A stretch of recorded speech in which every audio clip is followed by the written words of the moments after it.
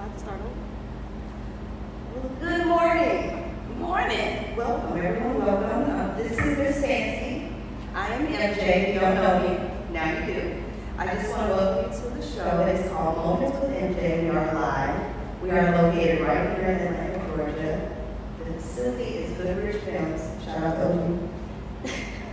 And we want to thank you so much for coming on the show. So, just to give you a small, quick little synopsis, the show is basically based around women and encouraging women and inspiring women and just women because we're freaking awesome. And if you don't know, now you do. Do it again. Very, very good. I think they're strong black woman. And if you didn't hear, this is Miss Fancy. Hello. Again, I am MJ. She's going to tell us a little bit about herself, but before we dig all into her business, we have a hot topic we have to discuss for the day. And the hot topic is going to be starting a business during the pandemic. Okay? How do you feel about that? I feel great about that. Oh. I feel great about that. Okay, well, let's know why you feel so good about All right. Well, my name is Fancy, as Miss MJ said. I am a wig designer here in Atlanta, Georgia. Nice. Yes, How long have you been doing this? I've been in the hair business all my life. My mama taught me how to glue my first weave tracking. But as far as actual wig designing, I started in 2015. Okay. I seen the rise as lace frontal wigs had came out, and I was like, hey, at one point wigs was always considered for older women. You know, like, oh, I'm wearing a I wig. have a quick secret. I have actually been wearing wigs since I was about 16. Okay, Yes. all right. So Shout out to my big sister who put me on for wigs. all right now. So yes, when I seen how versatile wigs was and how good it was with protecting your natural hair, I said, you know what? I gotta get into this. That's when it's done right. You're absolutely correct. Yes. I mean, wigs are great. I stand by them 100. So you started out doing hair.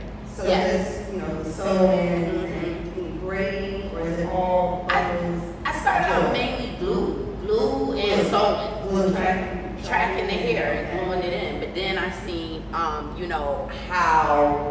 it was damaging the hair.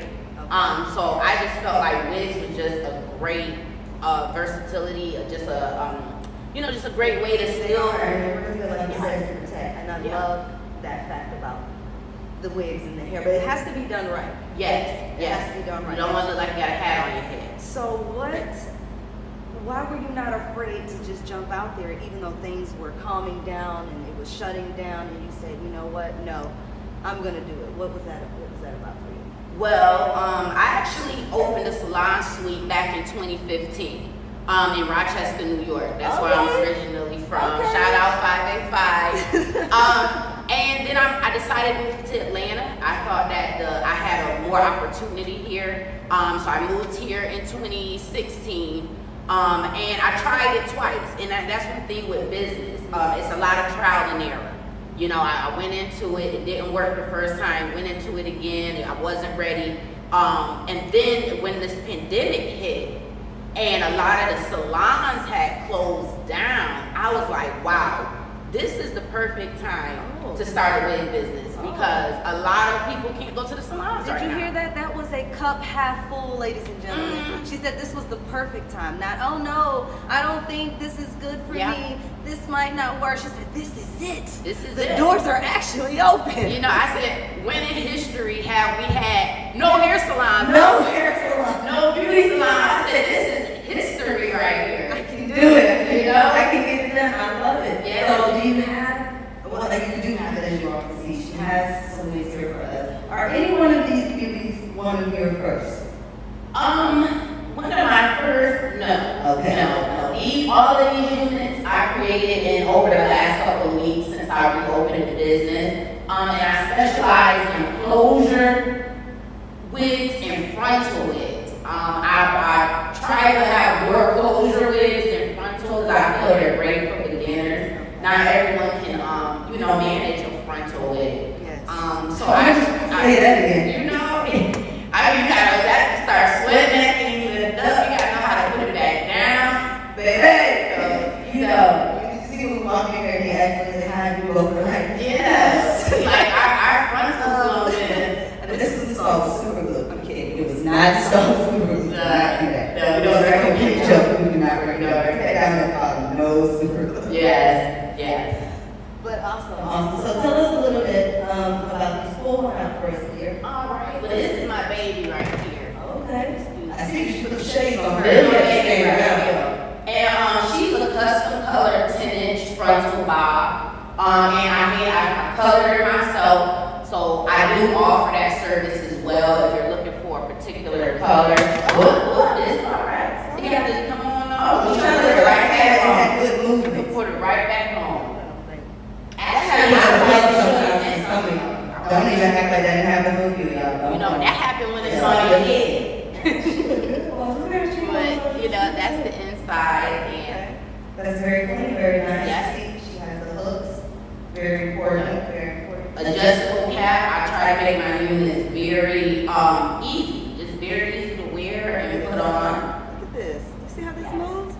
Girl! Yes. Period. Cool. I love it. Very cool. But to go back to about the pandemic, it was like a lot of businesses was closing, so I was here. I said, well, who's opening a business right now? You know, but I just had this good feeling, and I just walked out on faith, and I've been open for about a month now. Beautiful. How has it been for you? It's been good. It's been good. The marketing, that's the biggest thing with a business. Absolutely. Marketing. Marketing is very important, ladies and germs.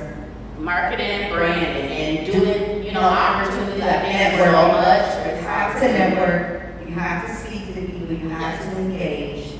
You have to be welcoming everyone. That's a very good gem there. Please, you have to be welcoming. Okay? And don't be afraid to get out there. Just because something might be saying no is probably a yes. Yes. You know, Yes. it might be a yes for you. It might not be a yes for someone else because it's not their time. But when it's their time, and you gotta listen. You gotta listen. Yes. And I'm so grateful to have been introduced to you and Hoodrich Studios because I feel like this studio is great. It's awesome for anybody that's in business, that's an artist, that's looking for exposure in a professional setting to just be creative. I mean, I agree. this is amazing. Absolutely. Yes. So this is how I get down. So do you have a little backstory you would like to share with us or some type of inspiration? Basically, all I want to say, like I say, I'm from Rochester, New York. It's a great city, but it's not a lot of opportunity. And sometimes in life, you have to take yourself out of your comfort zone.